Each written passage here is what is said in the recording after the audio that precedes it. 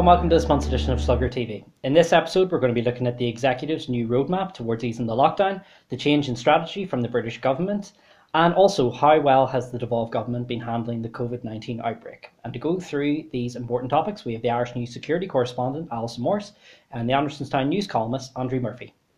Alison, to you first. So the executive a few days ago published their long-awaited roadmap for easing the lockdown. We're now on week 8, going into week 9 now of the lockdown. What did you make of it? You were there. You saw them. You virtually watched them unveil it. What did you make of it? Yes, we don't get to be there anymore. Everything is done via Zoom these days, which makes it much easier for politicians to get away with not being held properly to account. But that's for another question. I thought it was good that the fact that we actually have a plan now, so we can see something. So my main criticism of Stormont up until then was the patronising nature in which they were treating people. So they were saying, well, we can't tell you what we're going to do because you'll all just go out and go mad then and nobody will abide by the lockdown. And I found that very patronising, given the fact that the levels here remain so low, that the massive surge that was intended to come didn't come. And that was just down to people abiding by the rules and abiding by the regulations, abiding by the lockdown, and yet they were still being talked to as if they were 3-year-olds. So it was good that we have the roadmap. I think that there's a number of reasons why you can understand why there's no date specific, because it can't be date specific, because each phase is going to be reliant on the phase that's came before it. And so we have to wait and see what happens and what the reaction is to the R number, to the reproduction rate after each phase.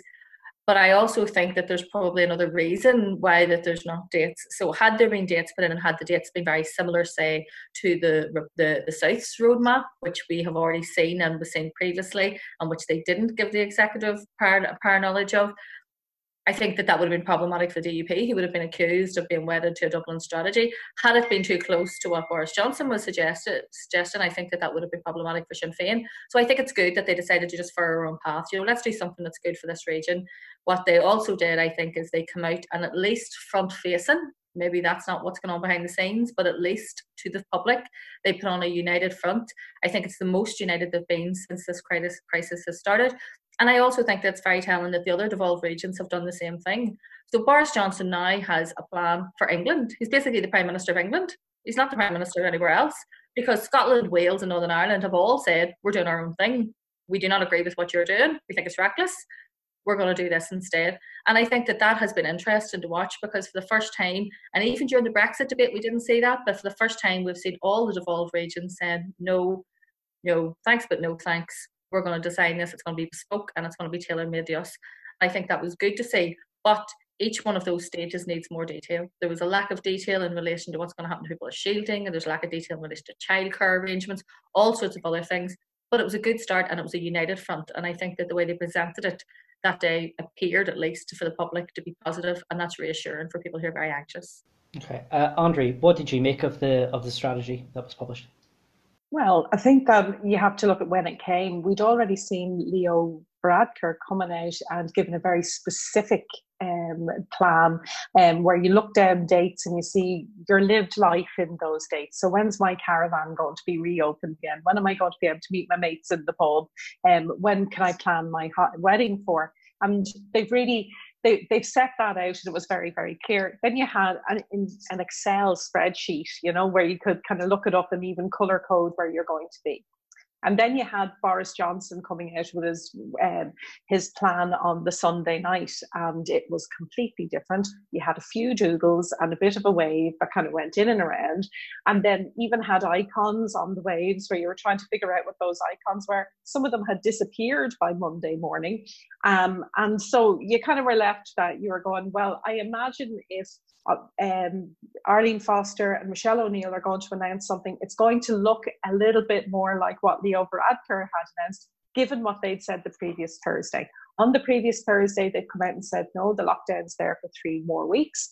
We know that it's difficult for people. We are going to have a plan. And you got a sense from that it was going to look a lot more like what Leo Varadkar had said than what Boris Johnson had said. And right enough, they came along, it was a spreadsheet. And you could see colour codes as well, and you could see what's in there.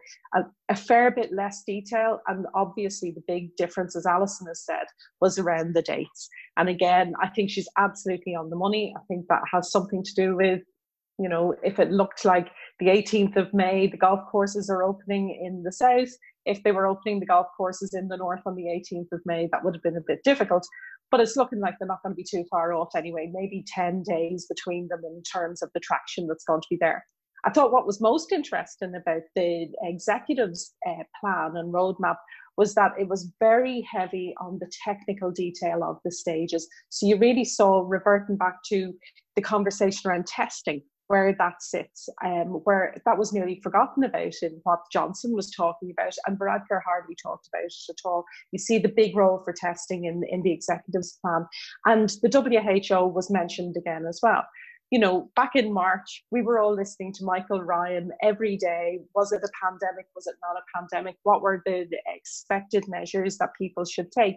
That has gone away, where we hardly see Michael Ryan at all. The executive put the WHO right at the heart of this plan, which I thought was very interesting too. So you can see that they're not leaving themselves hostages to fortune. So if people are expecting their caravans to be open in Bundoran on the 20th of July in the south, people in the north are not being given a date, because they don't want to leave themselves hostage to fortune, so that if it has to be the 25th of July or it has to be the 10th of August, they're not going to be leaving themselves open for too much criticism. That's probably wise from their point of view.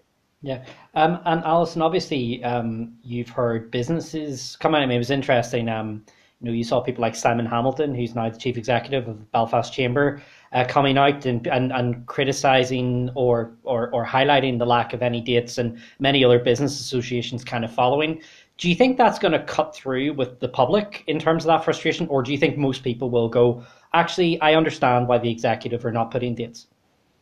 Well, I mean, as I said at the start, you can't actually put dates on this, because you could say, I'm going to allow you to do X amount by this date, then the RA could shoot up and you'd have to say, no, we need to go back again.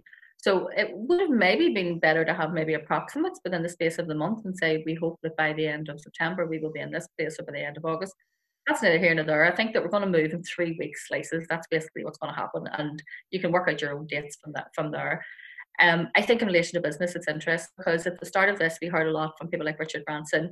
We know that Amazon is now going to set to be, the world's first trillionaire or whatever, as a result of the amount of extra ordering from there. And when people talk about business, they think about that. So they think about very rich people being concerned about keeping themselves very rich people. And that's what a lot of what Boris Johnson's deal appeared to look like. It was like, get back to work, because people who were making lots of money from the working man and woman are not making lots of money anymore. But what we got to remember is we're not that kind of economy. We don't really have a lot of big business here. We have a lot of very small businesses that are very locally owned, and they're owned by local families, and they're owned by local people. And so business here is, my mate who owns a nail bar. She's a business, It is a girl who works in, a clothes shop and raises her 3 children on that wage. That's business here too. So, and we need to remember that hospitality is such a big thing. And the furlough scheme at this point in time, especially I think in relation to hospitality, is masking mass unemployment, because those businesses are never going to be able to open again. The fact that we're going to have to live with social distancing probably for the foreseeable future. Most bars and restaurants, if you talk to the people who own them, they'll tell you their margins are so small. If they were only allowed to open for half the amount of customers, they just couldn't open at all. So let's accept that those businesses are going to be gone. And then the Assembly then now needs to come up with ways of creating and finding new employment to replace those businesses. And I think that all of that is something for further down the line, and something that politicians are going to need to be questioned further on. What I do think is important is that you remember to separate big business away from people's livelihoods. So when we talk about big business and capitalism and putting wealth before health and all that, that's all fine in one respect, and that's true, and I couldn't care less about Richard Branson's millions. He can go and live on his island and do whatever it is he does. But I do care about people who I know who've been working since they were 16, to try and earn a living, who now think that they're going to end up back on the dole again, having worked for 20 or 30 years. I care about them. And I think that we need to separate that kind of business from the kind of business that we have here, and remember that we're a very different region from London. We do not have those big millionaires, living on every street corner. We're a very different place. And so I think that that's good that our roadmap is tailor-made and bespoke, but it has to remember, that when we talk about business, we're not always just talking about capitalism and people exploiting workers. Sometimes, we need to remember that it's families trying to feed their children is also business.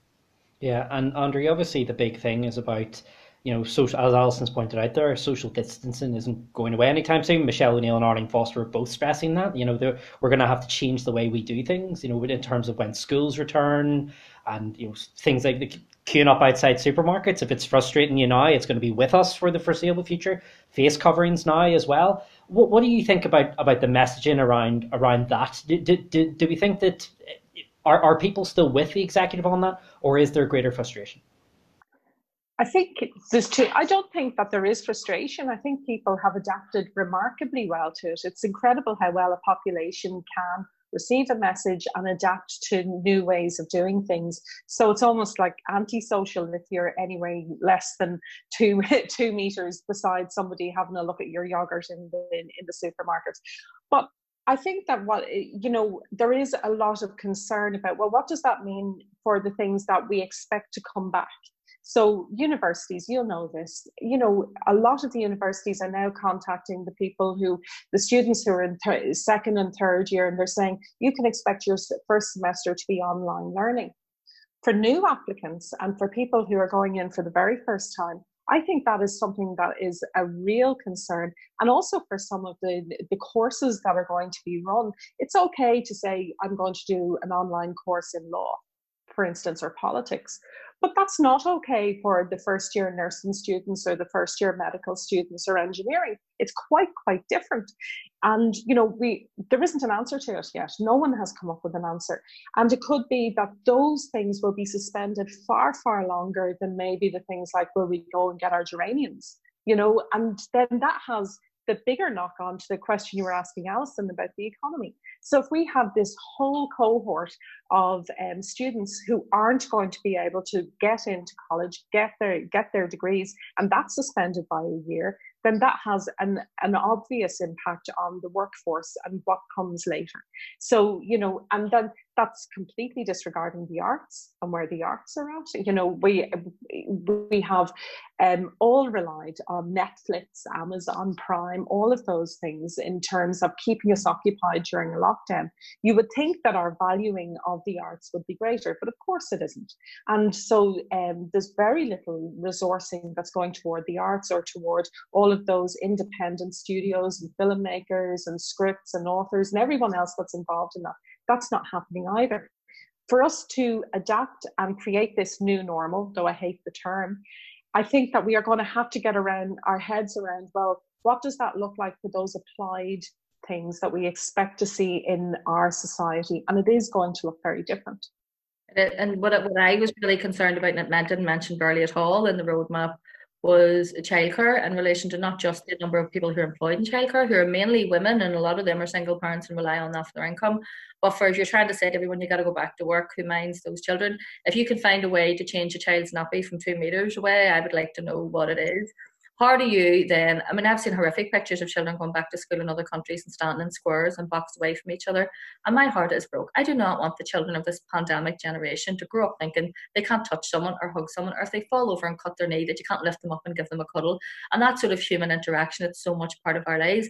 And that's why when they keep on hearing this awful term, let's follow the science. Well, we're not following the science, because the science shows that children, first of all, are not prone to this disease in any great numbers, and there's been only a very small minority around the world. So can we actually follow the science and look and see that how we can let these children live and thrive and be educated? Because the longer we keep going as we are, the longer the gap between children from poor families and children from rich families get. Homeschooling is lovely. If you live in a lovely house with a lovely kitchen, with a lovely kitchen table, and a mummy and a daddy who are going to sit down at the computer every day for 3 hours, homeschooling, if you have, an autistic brother, you don't even have a kitchen table to sit at. You eat your dinner on your knee. Where do you even put it? Your mother can't afford the Wi-Fi bill every month for you to sign on to the online learning.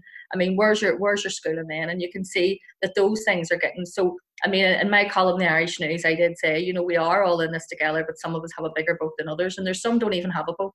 Some are clinging to the side of a dinghy, waiting on some kind of help, and the longer this goes on, the worse it is for them, which is why some aspects of this lockdown frustrated me so much, because people have become so sanctimonious about it, and so, just get on, dig in, bury down. If you had a day's hardship in your life, you wouldn't be talking like that. A comfortable lockdown is a privilege, and I have a lot of privilege in my life, and I know I do, and I'm very grateful to it. But once upon a time, I was an 18-year-old mother in a flat in Rossney with damp crawling up the walls, and I didn't have privilege then. And I don't know how I would have survived this period in those circumstances. And so we have to be mindful that it's okay telling people it'll take as long as it takes, But we have to remember that as long as it takes, might be too long for some people. It might be just too long for them to be able to bear. And Andrée, I want to come to you on this because this is a big bugbear of mine, and it's been raised. Alison has raised this. The Irish government, you were pointing out, announced their strategy, and they didn't consult the Northern Ireland executive. Now, not for the first time. When Leo Varadkar announced he was closing schools from Washington, he didn't consult the Department of Education up here or anyone in the Northern Ireland executive. And the reason why I bring it up is Michelle O'Neill was on Virgin One's The Tonight Show in Dublin this week, and she was talking about that, the frustration that she felt that the Irish government weren't consulting with the Northern Ireland executive. What did you make of that, again, for a second time in a month, it emerging that a big announcement was made and there wasn't consultation from Dublin to Belfast? Well, there were two things that occurred to me. The first thing that was obvious is that you have a Taoiseach there who, during the Brexit negotiations and throughout that entire period, undoubtedly promoted the idea that he was connected to the North in unprecedented ways. The border didn't really exist, and he was looking out for all of these citizens who were living north of the border through the Brexit campaign. That seemed genuine to me and to a lot of other people. Then you come to what has happened just running into the general election in the South, and absolutely subsequently to that, where anything to do with the North can be seen through the prism of how you view Sinn Féin. And that is something that he never did during the Brexit negotiations, and is quite extraordinary, because there is no doubt that it is being interpreted as a furtherance of the Fine Gael policy that they won't go into government in the South with Sinn Féin. And so they are delineating the North as some sort of extension of that policy. And so what that's doing is, you have a Northern executive that undoubtedly has had a long and protracted conversation about whether there's going to be an all-island approach in terms of policy on Brexit in terms of the pandemic. And there has been an espousing that it makes sense to do it on an all-island basis. And instead you have a Southern government that isn't a willing partner in that. And that completely undermines everybody. Yeah, I mean, Alison, it was interesting where Arlene Foster was saying as First Minister that she wouldn't oppose any North-South initiatives that were there, but yet again you see throughout the pandemic it seems to be the consultation has fallen down at Dublin's end rather than Belfast's end. So it was interesting because I agree entirely with what Andrée was saying. During Brexit, Leo Varadkar used this to try and, when we had visits here and he went and visited, the Orange Orders Museum, and he was reaching out to all sections of and said that Irish people in the North would not be left behind. And then what happened was an election. All of a sudden, Sinn Féin became rivals, like actual genuine rivals for government. And to give them a foresight, or to treat them like a party of government in the North, would then increase their power in the South. And so he has decided to completely cut them off and to try then and go his own way, rather than give any credit to a mandatory coalition government in the North that had Sinn Féin as one of its joint equal partners. And that has been really obvious. I think it's been obvious to people in the North. And I think that where it'll really disappoint is those people who live in those border regions. So if you live in some of those areas, you might cross that border 10 times a day. Your farm might be in the South and your house might be in the North, and you're so aligned to both sides. And now we're going to have a situation where there will be a divergence in relation to legislation on both sides of the border. There will be a difference in relation to what way to move. And I think that the real problem that we can see coming down the road is in relation to the Test, Track and Trace app, because that app, we do not know if that app is going to work in conjunction with the one in the South. And I mean, if anyone who lives in Derry or lives in Fermanagh will tell you the problems they have with their mobile phone and Wi-Fi system when they're crossing one end to the other. Never mind, a tracing app that they're telling us is the answer to getting the area down and to letting us all escape from lockdown. And if they can't get that technology to work and they can't come to an agreement, and there's so much more involved in this, and probably people much geekier than even yourself, if that's hard to imagine. I know, but there are people like that who will be able to tell you that in relation to that technology and to try and get that working in relation to data protection stuff on both sides of the border in two jurisdictions is just a massive nightmare. And I think that coming down the road we'll see that, and that's going to really test the cooperation between North and South. But what it has done, and what the positive aspect of that is we had a very divided executive at the start of this problem. And because London has behaved so recklessly, And Dublin is just basically, threw a strop and decided they're going to have a hissy fit and run off on their own.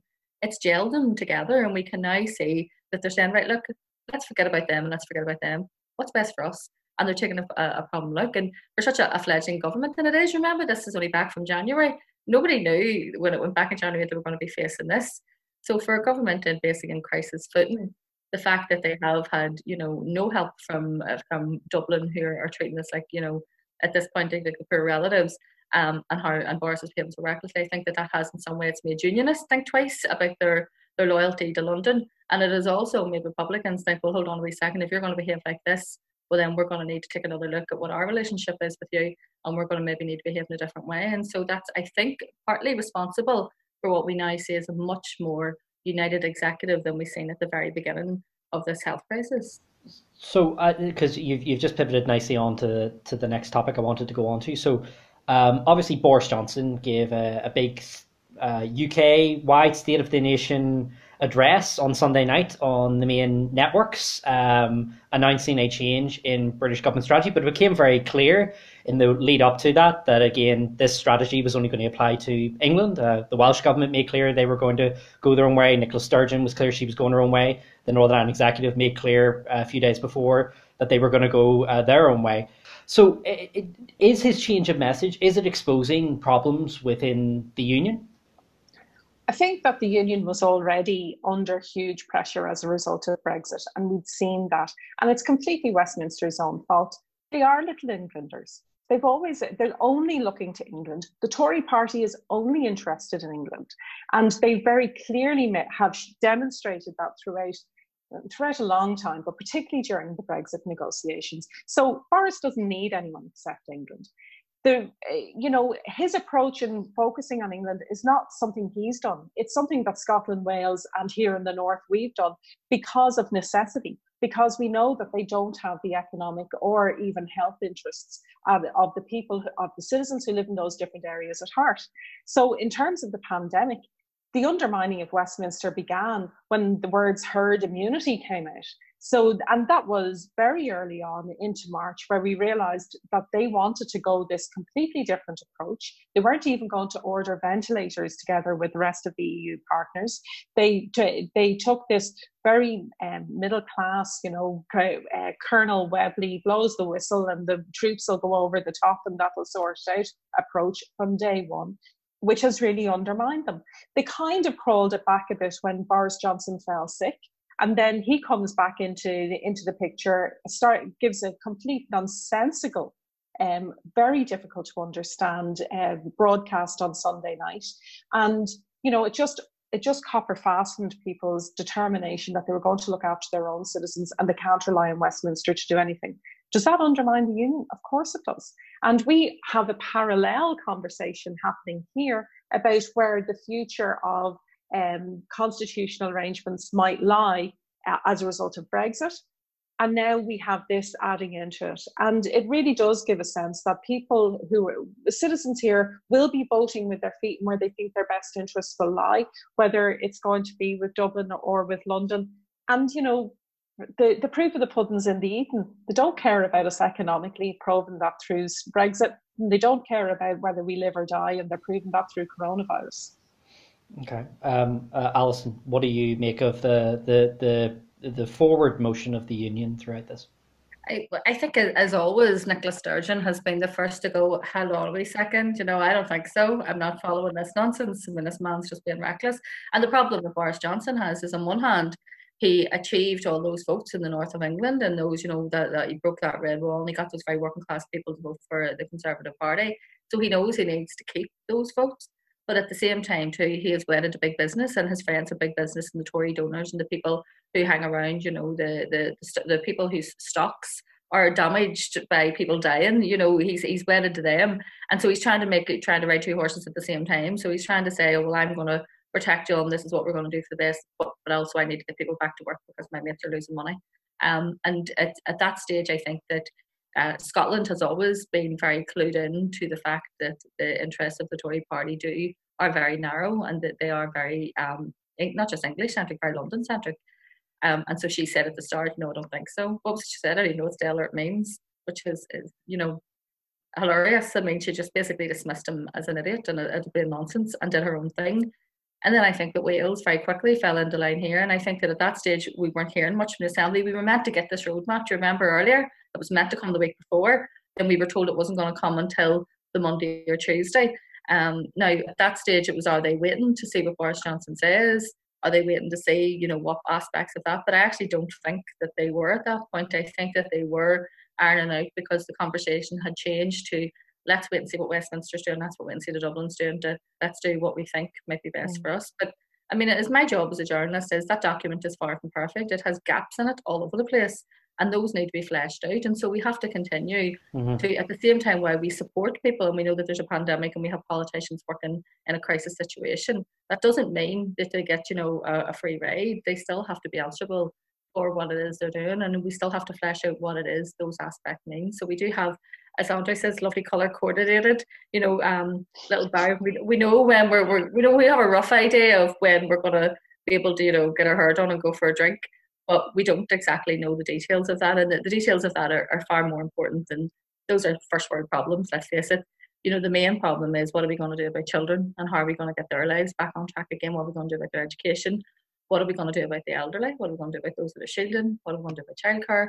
What are we going to do about getting, an economy that can support people up and going, so we don't have, 1980s level of Maggie Thatcher's, unemployment, people queuing up outside doors? Because if something isn't done in order to try and mitigate what the mess that this has created, so we've done something for a very specific reason, but it only was for one reason. And remember, that had a knock-on effect on all sorts of other things, like cancer treatments and all sorts of other elective surgeries.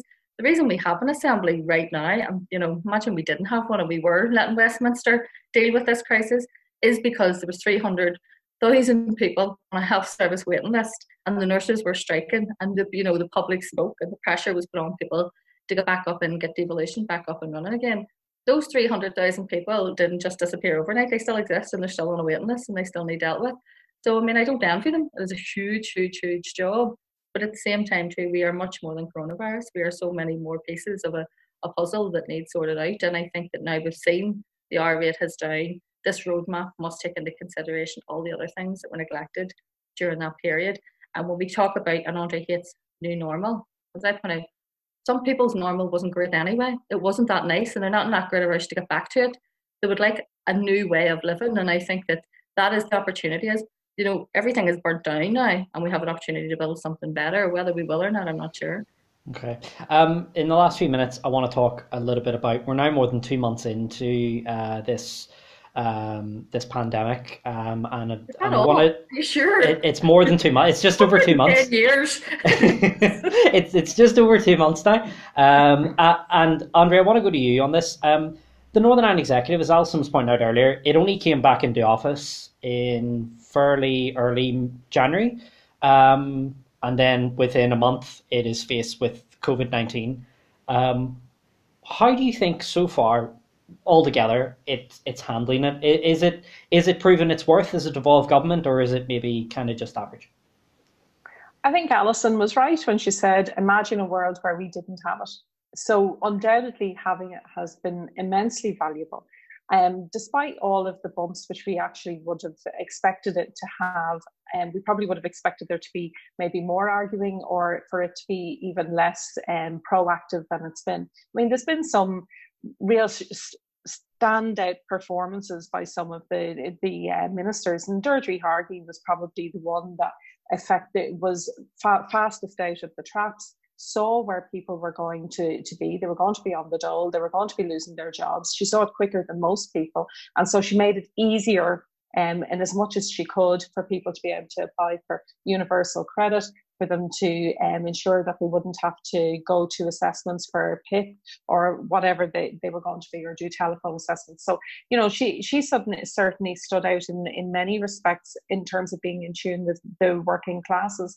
I think, though, in a general respect, you've also seen a very different approach, probably by the two main parties, the DUP and Sinn Féin, to devolved government, where I think very early on into the pandemic, you saw what the term no return to the status quo actually means. So you saw that that the parties did the press conference together, that famous scene where all the ministers were together and were following Westminster's lead. And within 24 hours, Michelle O'Neill, having got an absolute roasting about it, comes out, stands at the bottom of the stairs on her own and says, I think the schools should close.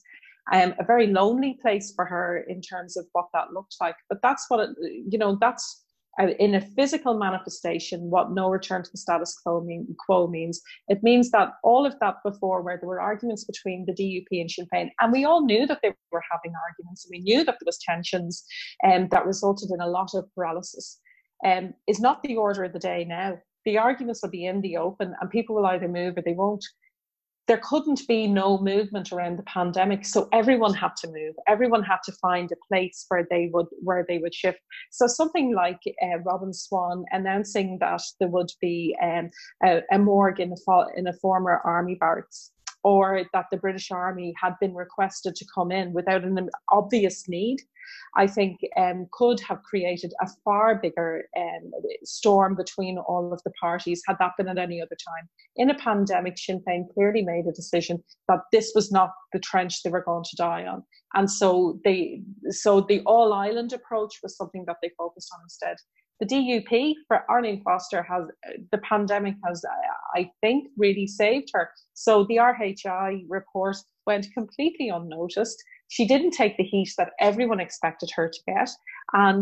But she's come out as a real standout performer herself.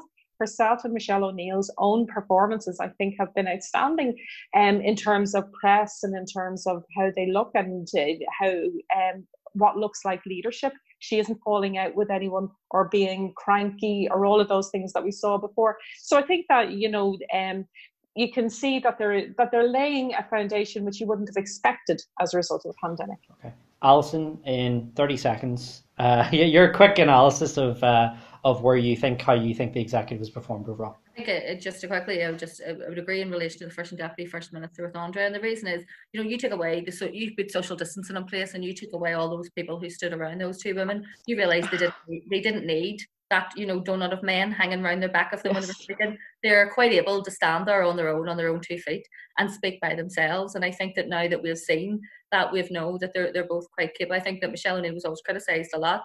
I think the fact that she was now elected officially by Sinn Féin has actually empowered her, and I can see that she seems much more confident in herself, and I think that this has brought out the best of them.